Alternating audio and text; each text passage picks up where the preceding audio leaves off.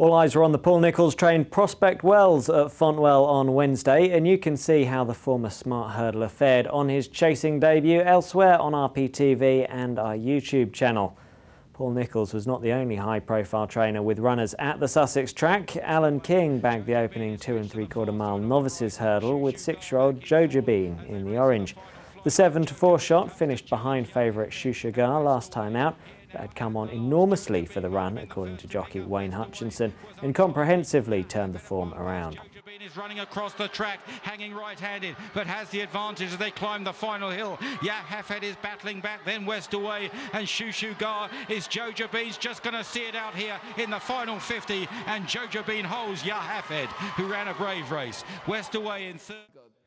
Tony McCoy was seen at his brilliant best in the 2 3/4 mile handicap chase when pushing out 11-8 favourite Full of Joy to a cosy success. The JP McManus-owned 8-year-old was well backed beforehand and duly rewarded supporters, securing his first win in 3 years.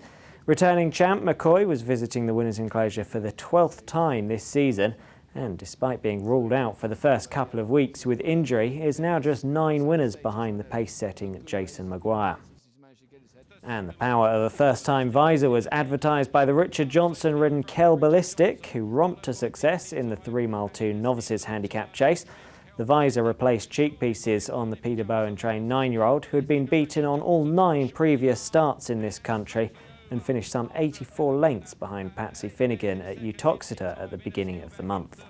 But Kel Ballistic is well clear, has made every yard of the running, jumped quickly, raced with enthusiasm. The visor has worked its magic. Kel Ballistic wins easing down from Dempsey Time in second, Inner Steel in third. A long gap then to KC, who's running on past Old Dreams, and then back behind them Dr. Thistle, and nothing else has finished.